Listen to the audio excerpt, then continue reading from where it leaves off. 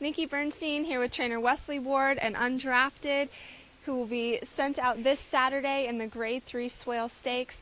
He enters this race after finishing third in the Grade 3 Hutchison on February 2nd, but always running in the money. He took 6 months off last June and returned with a win on December 1st. Why such a long layoff? He'd been in training quite a while, and he ran a very big race when he broke his maiden there at Keeneland. And we were intending on bringing him over to England to Royal Ascot, but the conditions over there were just pretty soggy. It was raining quite a bit, so we scratched that, and I sent him out to Hollywood Park, and he ran a credible third in the first stake out there. And when he got back, he just sort of was, I think he'd been in training for so long, and he was kind of off of his feed that we decided to go ahead and just turn him out and give him a break. No physical issues, just let him come back into himself. And when we picked him up in the fall, he's just trained forwardly and done everything right, and hasn't missed a note and hasn't missed a day of training. He's doing great. Wonderful. Now he's shown a lot of versatility with a lot of running on a lot of different surfaces. First couple races he ran on the synthetic, then ran on the turf. Why did you decide to run him back on the dirt? Well, he's bred for the grass, so that's the reason why when I brought him back I put him on the turf. But he's trained so well. Every work he's had here at Gulfstream, he just really works well over the main track.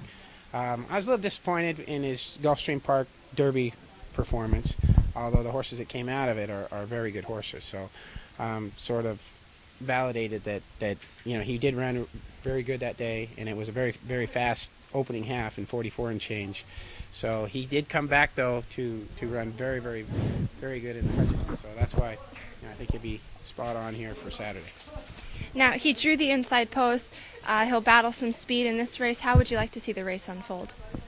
Well, drawing the one hole is always a problem. That's kind of the kiss of death. So that's going to be, a little bit of a, first eighth of a mile out of the race if see how he does. But, and I don't know if we'll have to, go from the one hole or if we'll take back. We'll have to see how it plays out on the day and how the track is playing. He's owned by wide receiver of the New England Patriots, Wes Walker. Can you tell us what it's like working together and how many horses he currently has with you?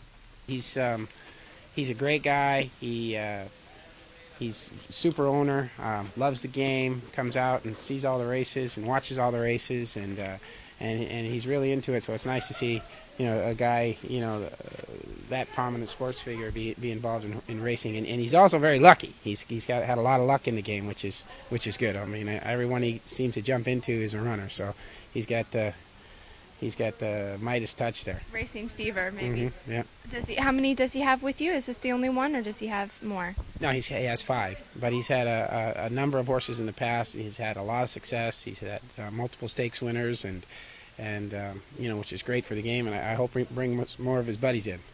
Wonderful. Well, we can't wait to see Wesley Ward this Saturday send out Undrafted, who looks like he is ready to go for the Grade 3 Swale Stakes.